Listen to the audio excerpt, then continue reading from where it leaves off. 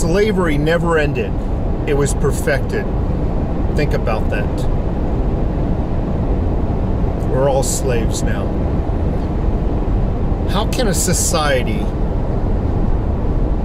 be told to be just, be honorable, be honest,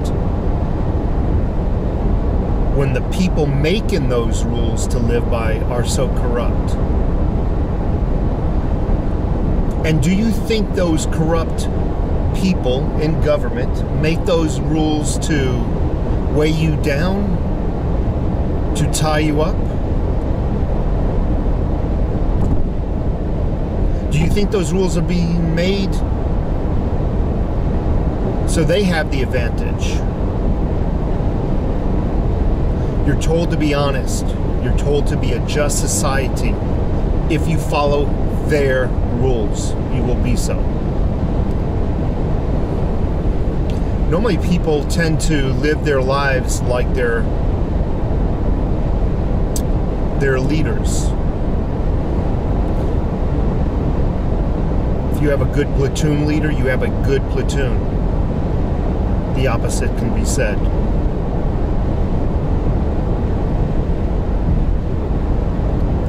Yesterday, what I saw on television did not look like your average Trump supporter. Now, this is just my opinion. I'm admitting to that. Those who broke into the Capitol did not look like Trump supporters. They looked like people who had infiltrated the group. They did not appear to be Trump supporters. I don't know what news a lot of people are listening to, but I can tell you the news I'm listening to, they said maybe half of a percentage of the total Trump crowd did what they did, broke in. They said about at most 50 or 60 people did all that. All dressed up, pre-equipped to do damage.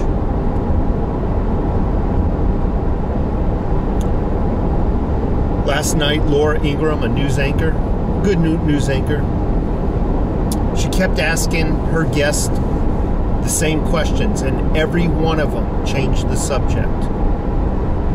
She started out by prefacing that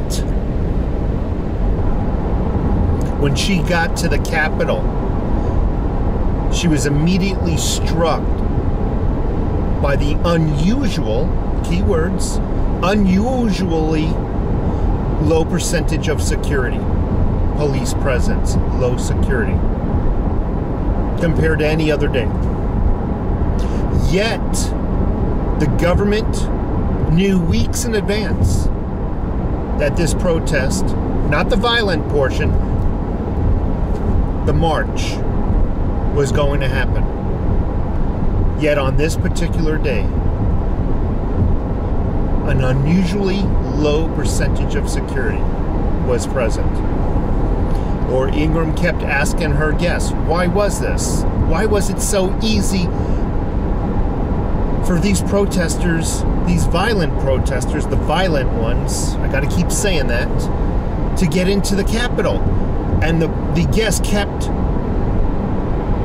reflecting the question. Well, you know, violence is never an answer. And I kept thinking to myself, she didn't ask you whether violence was the answer.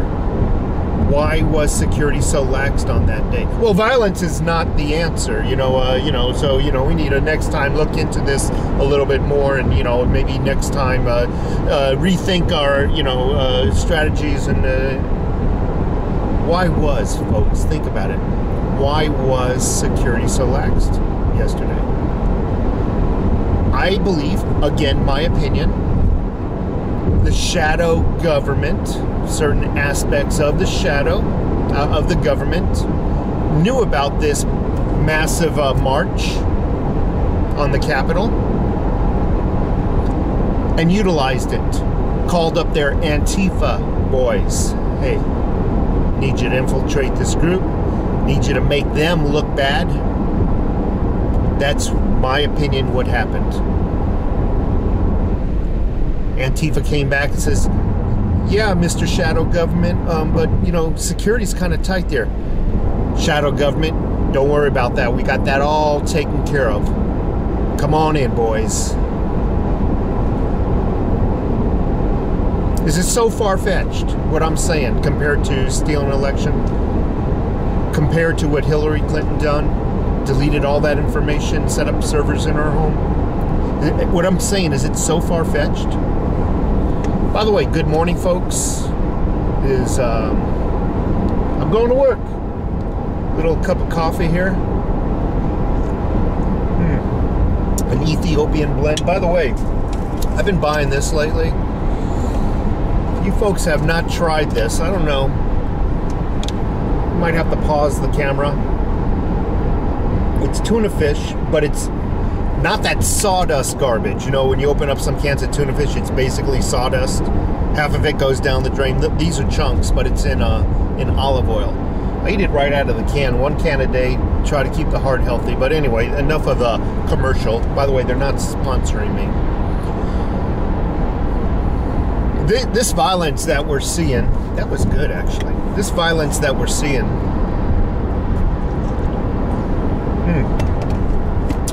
they're going to utilize it.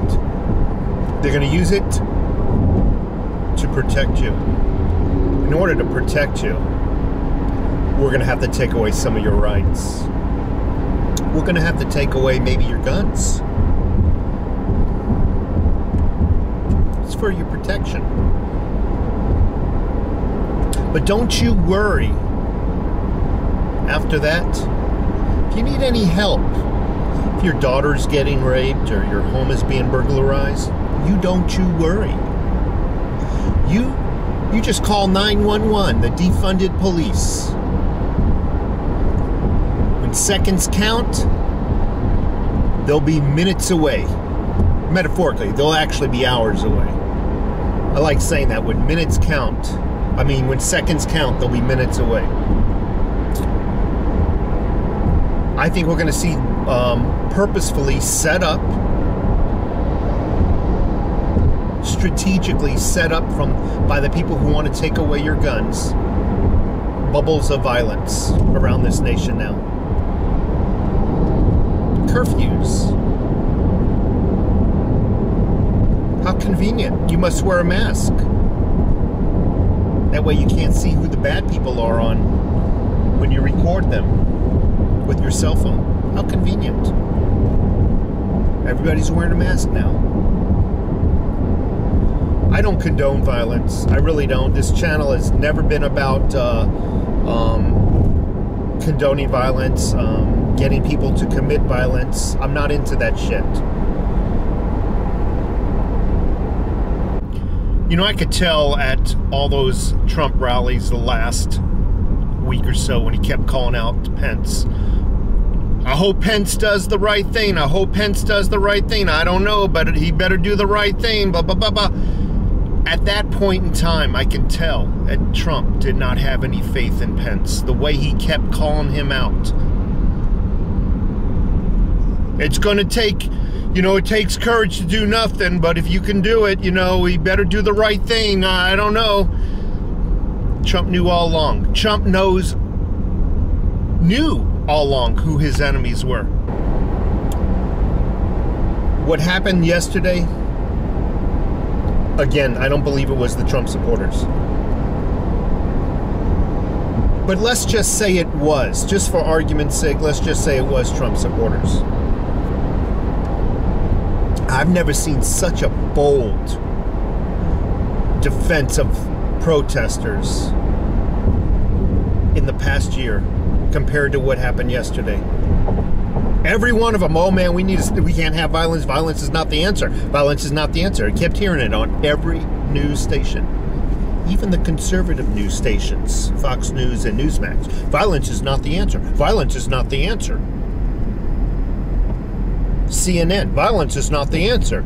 It seemed so, I thought protesting, as long as you're protesting, everything is kosher. Everything is kosher as long as you're protesting, I thought you can burn down an entire city, and as long as it was in the name of protest, it was all cool. Catch and release. Matter of fact, you don't even get arrested. for it. Oh, you're a protester? Go have at it. While you're at it, why don't you break down a couple of windows to some department stores and steal everything they got? No, what happened was this violence, which is normally redirected, again, through channels in our government. They call in Antifa. Antifa starts burning down local stores and local businesses and whatnot. That redirects the people. That people are like Pied Piper following the mice or whatever, the rats off following the guy with the flute and the rats off the cliff. They see people breaking into the stores, grabbing a few free things there. Well, they turn their attentions to, well, I want to get me some free things. So they don't go to the freaking local courthouses and the people that they're really mad at. They're running towards the courthouses, the local government buildings, the people that really freaking put the chains on them. I'm going to get even with those guys. Oops, someone's breaking into freaking, oh shit, they're breaking into Macy's, getting them some free stuff. I'm going to get me some stuff. That's how it's redirected. That's why you never see people taking violence out against their own government. The people who are doing them wrong. Because they're always redirected by these radical groups that are told to go in there and redirect them.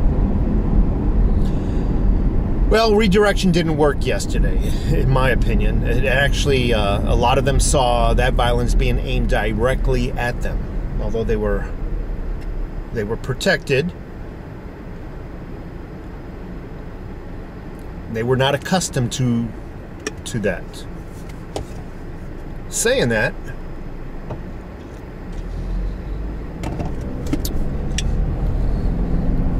a lot of Republicans turned on Trump yesterday.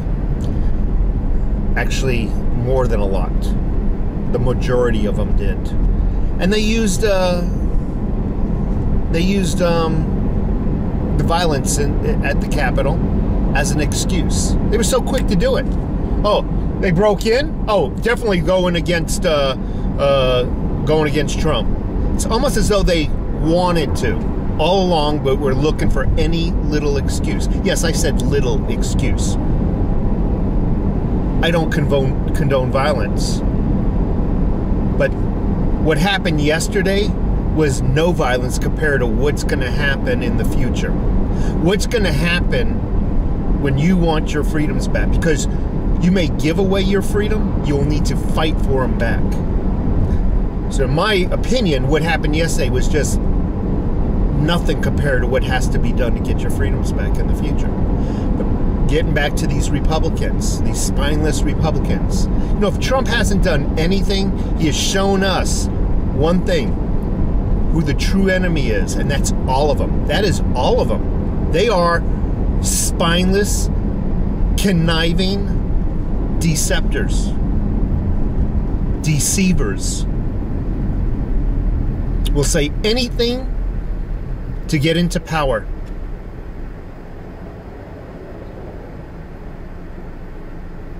Lady from Georgia, the blonde lady that lost the Senate race. I forget her name. Like I said, I don't even waste my time. Remember, these people are not worth my memory capacity.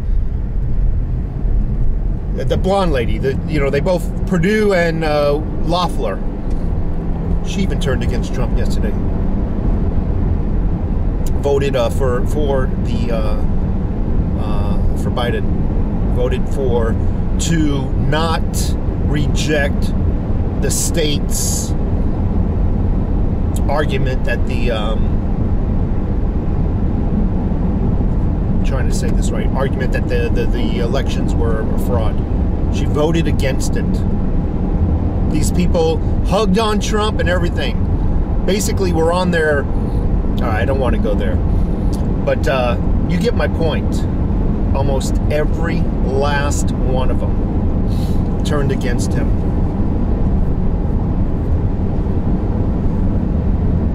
Did Trump make a mistake yesterday? Absolutely. Because The information was out there.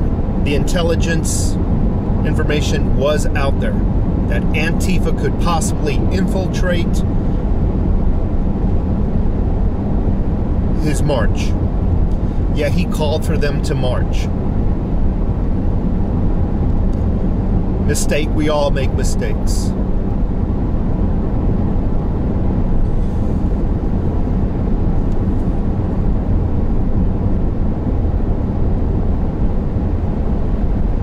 We now know who our enemies are. And it's all of them. They'll say anything and everything at that podium. Vote me in, and I will serve you. Vote me in, and I will end corruption. Vote me in. They get into office, they become part of the corruption, and they don't serve you. They rule over you. Again, slavery never ended. It was perfected.